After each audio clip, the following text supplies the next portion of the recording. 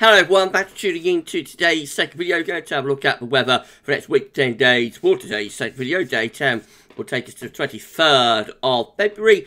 And we'll be able to extend out beyond that with the extended GFS and ECM ensembles. They run around a couple of weeks. We'll have a look at the CFS-V2 at the end of the video next 4 weeks. That gets us well into the early part of March. I should get on with that for you in a moment. Just say that the first video today was 6 AM upload.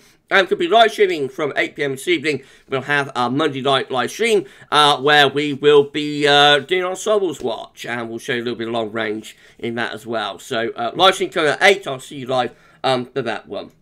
But let's get on with 10 to 14 there. We're going to begin having a look at stratospheric developments. Of course we are. We've got to. So temperature at 10 HPA over the North Pole from the JMA. The black line here shows that we're currently ticking down ever so slightly with the temperature there. This will, I promise I've been saying it, you're probably wondering what's going to happen, but this will be lifting up quite significantly in the next couple of days. Going low down to 30 HPA. Their warming has leveled off at that level. Latest 2 GFS runs look like this. This is a midnight GFS. So the Sudden Stratospheric Warming is getting underway now over Siberia with both orange and red colours. And that Sudden Stratospheric Warming penetrates into the North Pole itself in around a couple of days' time, lifting the temperature probably up to around -12, something like that. Should send the zonal wind into reverse as well by around Thursday, and displacing the polar vortex at its roots here from the edge of the pole down into mid-latitudes in towards North America, the Atlantic, and into Europe as well. Into the extended range of GFS midnight run, another warming tries to get going there over Siberia, not reaching the same level as the first warming, but nevertheless quite significant warming continuing. That's how look as we get to the end of GFS midnight run. Now, have we got a split of the PV there? Let me know what you think in the comments. Have we got just here?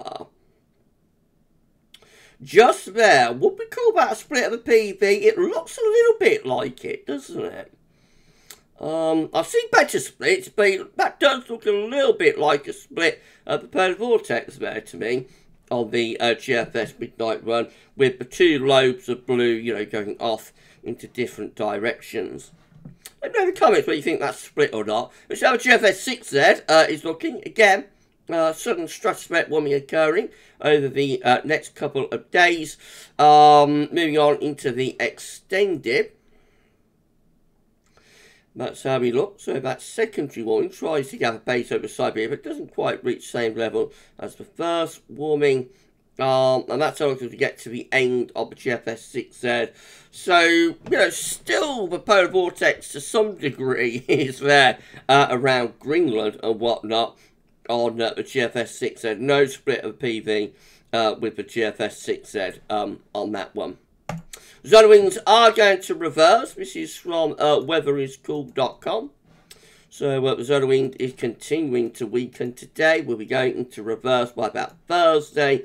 All GFS ensemble members sending zonal winds into reverse, and then possibly reversing them again after a little bit of a pushback, possibly reversing them again towards the end of the month.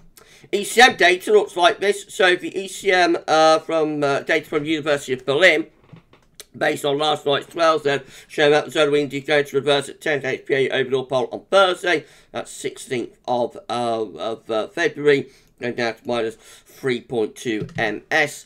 And even by day 10, which is 240 hours, 22nd of February, of course, this is generated last night. On last night's, this is generated from last night's ECM 12Z run. Even then, zonal wind still in reverse at -0.2. However, the one issue we have got is at 30 HPA. I talked about this yesterday. There is no sign of a reversal of zonal winds at 30 HPA up to 240 hours. Zonal wind will weaken at 30 HPA. That's closer to troposphere, of course, but staying just about positive at +2.9 ms up to day 10. So a weakening of zonal winds at 30 HPA, but no reversal. And this tells us that possibly the tropospheric response then to the stratospheric warming are going to be somewhat limited. But we should wait and see. I'm going to keep monitoring. We will have a solar wind at 10 HP into reverse by Thursday. Central temperature is currently sitting at 5.4, which is 1.6 degrees above average. That's the visual to the 12th of February to yesterday. These are the GFS upper air temperature and precipitation ensembles. For the next couple of weeks on London today, red line, 30-year upper air temperature average on London starting off significantly above average at the moment and staying so in towards the final week of the month. There is a cooling trend into the last week of February. A lot of scatter within that. We've got cold ensemble members down here, mild ensemble members up there. So again, it remains the case that around 23rd, 24th of February onwards, lots of uncertainty, but before then, solidly mild.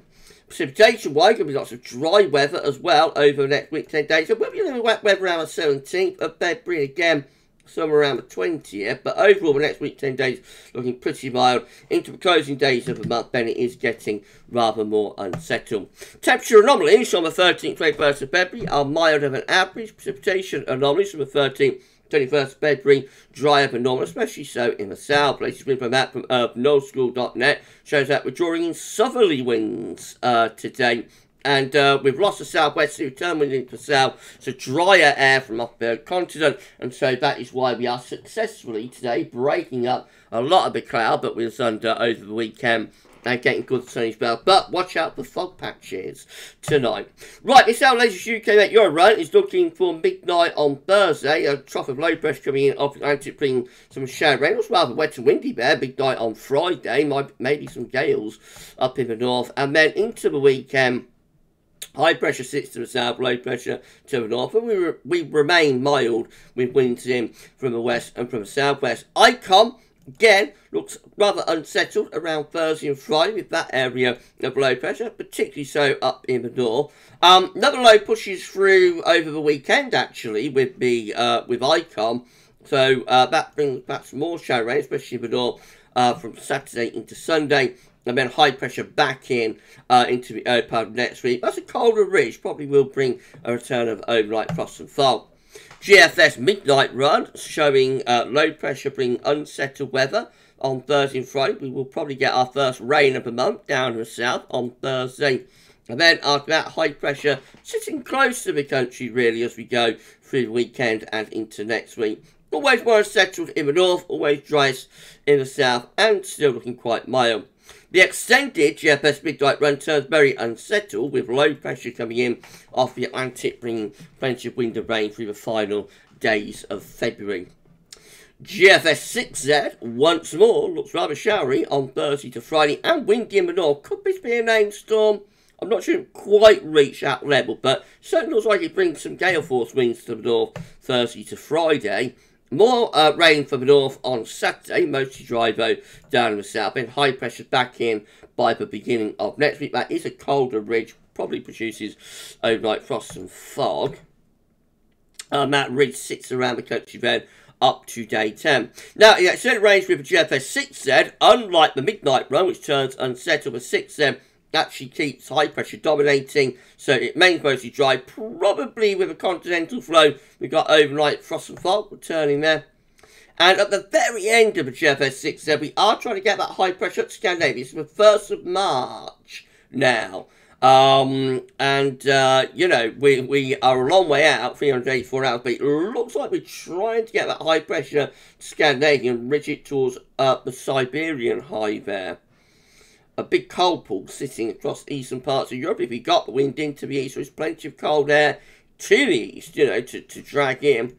So that's quite an interesting end to the GFS 6Z. Excuse me. A long way out, though, of course. If you enjoy the video, please you like, share, subscribe. Thank you so much, everybody, for doing that. And drop a comment. Let us know what you think about this and all of our videos. Thank you so very much, everybody, for doing that. GM, once again, has high pressure dominates over to south at the end of the week, but low pressure in the north, bring wet, windy weather up there. Into the early part of next week, high pressure's back in, keeping the dry and fine weather going, and that's how we look as we get to day 10. with the high pressure sitting just to our west and southwest. And then the ECM looks like that, once more showing conditions pushing across the country as we go from Thursday to Friday. Wet and windy in the north, probably rain quite limited down in the south over the weekend. Into next week, that high pressure starts to pull out to our north and west. Should try to pull something a little bit colder in from the east, perhaps by the beginning of next week. High pressure then back in. A colder ridge, though, would deliver overnight frost and fog. And by day 10, we have that high pressure sitting just out to our west, bringing in a chilly northwesterly type flow. Not cold up to this point, although it is turning cold across Scandinavia with this trough of low pressure here, but on the edges of that. But certainly a cooler look to the ECM run from around Monday onwards, from around there, as the high pressure begins to reposition more towards the west and the northwest. This is the precipitation forecast based on that ECM run from meteo.com. Shower rain spreading across the country through Wednesday, and then looks quite wet actually on Thursday across England and Wales. That will be a turn up of the box, which has been very dry across England and Wales up to now, but an area of wet weather pushing across England and Wales on Thursday. And they're into those showery conditions, really, as we go through to the end of week. Wet, windy in the north, mostly dry down in the south, until we get closer to around a week out, and then some of that wet weather is pushing down into the south. After that, we've got high pressure repositioning, the shower starting to turn more towards snow by the very end of the ECM run up in the north. These are the options on the table within the ECM ensembles today for day 10. It gets us to the 23rd of February from the Icelandic Met Office. 29 members of the ECM ensembles, including control and the operation run, have that high pressure to our west, low pressures to the north. So remaining dry, but it's certainly cooler there. With the wind direction coming in from the northwest. Then we've got 13 with low pressure over to the east of the country. High pressure is out to west. That is a significantly cooler scenario as well. Probably quite cold and unsettled with like a northwesterly to almost northerly flow. And then we've got 9 with high pressure ridging in from the Atlantic and going up towards Scandinavia. Some sort of easterly could be possible there down in the south. This is very significantly different to the options that we have in the ECM ensembles yesterday, I have to say, telling us that there's a lot of uncertainty, I think, as we're moving towards the final week of February. And then during time, these are the options that we've got. It gets 28th of February, 13 members of the ECM ensembles with high pressure right in over top of the country, so that's going to be mostly dry, probably quite spring-like by day, could be frost and fog, not frog, frost and fog by night. That's why I call it the gruesome twosome, because it's easier to get it out. 12 members of the ECM ensembles with high pressure ridging up from the south to the north, so making mostly dry and probably quite spring-like winds in from the southwest there. We've got 9 with low pressure to the east. That could be bringing down some sort of a northerly type flow. That's colder and more unsettled. Another 9 just here with high pressure just towards our northwest. That can be mostly dry, but probably bring in a chilly sort of northeasterly. And then 8 with high pressure between Scandinavia and Greenland. Low pressure over France, and that would get the wind properly into the east. So that is probably the coldest of the options there. A range of options. So we wait and see what happens in the last week of February. All will be revealed. We will be going through the GFS ensembles tonight to see what they're showing individually for the last week of February. I imagine there will be a lot of different options on the table, so we'll cover those tonight in our live stream. CFSB25 leaving a 500 millibar high tides bring down into week periods. The first week period takes from the 13th to the 19th of February. The coming week will have high pressure to the east and low pressure to the west, so main dry and mild into week 2. Because the 20th, 26th of February, again, high pressure is in control of the weather, so this very dry February will go on. Now, week 3 sees a repositioning of the ridge north. So this is 27th of February to the 5th of March. High pressure then is pulling northwards to sit somewhere between Iceland and Norway. Low pressure is moving down towards Spain and the Med. That should start to bring in colder easterly winds there as we go into the beginning of March. and week 4 to the 6th to the 12th of March, then send the high to Greenland. Wow, wow, wow, wow, wow. And with low pressure covering most of northern Western Europe, we're turning cold and wintry there. I think cold and wintry with the CFS into the second week of March, with blocking centred right over Greenland, and low pressure covering most of Europe. So particularly the north and the west of Europe would be cold and potentially quite wintry. Goodness gracious me, what a turn up for the ball. Remember, it's 4 weeks out though, so that's to be taken with a large pinch of salt.